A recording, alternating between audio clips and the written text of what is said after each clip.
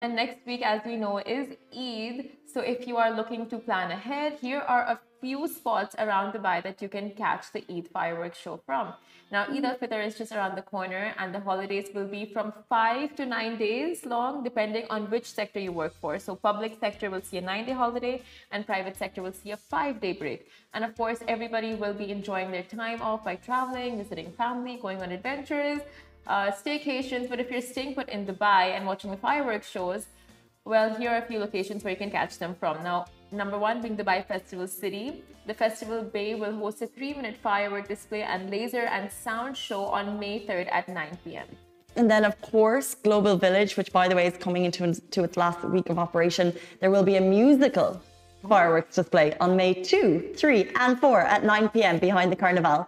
Along with that, a place that's famous for fireworks, the Beach JBR in Blue Waters, their fireworks show will take place on the second day of Eid. So most likely, we're waiting for that on May 3 at 9 p.m. Exactly. And the fireworks show will be on the first day of Eid, most likely on May 2nd, and that'll take place at 9 p.m. So very, very, very exciting. I feel like we're so close to it.